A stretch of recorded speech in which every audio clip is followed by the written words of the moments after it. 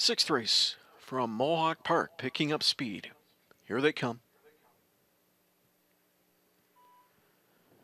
They're off and pacing. Sharp start in the center. Cafe Society with early speed to offer.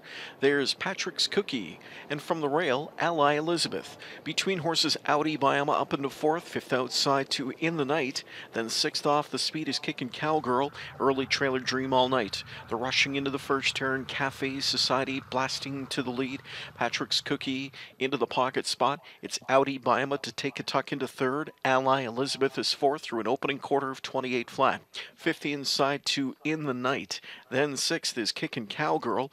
Trailing is Dream All Night, and they're into the backstretch. Here's Philion as he has hit the go button on Audi Biama. Foot to the floor as Audi Biama sprints to the lead, takes over just as they go by 3/8. Back into second, Cafe Society. Patrick's Cookie third. Ally Elizabeth is fourth now. Fifth inside to In the Night. Then racing along from in sixth is Kickin' Cowgirl, and trailers starting up is Dream All Night. They move past to 57 4/2, and the story here is Audi Biama.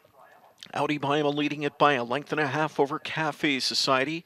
Here's In the Night first over, gaining rapidly third. Patrick's Cookie shuffled fourth inside, moving up on Cover Dream All Night to fifth now. Sixth inside as they pace the final turn, Ally Elizabeth. And gearing up from last comes Kickin' Cowgirl. They race to three quarters, 4 in and 3 out. Three quarters in 1:26 and 3. That was a 28 and 4 third panel. Audi Biama comes into the stretch, the lead a length and a half.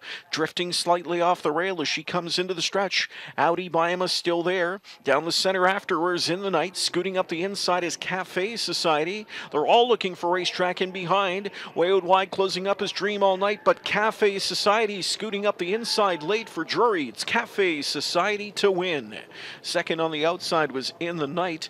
A late driving Dream All Night up for third in 1:55.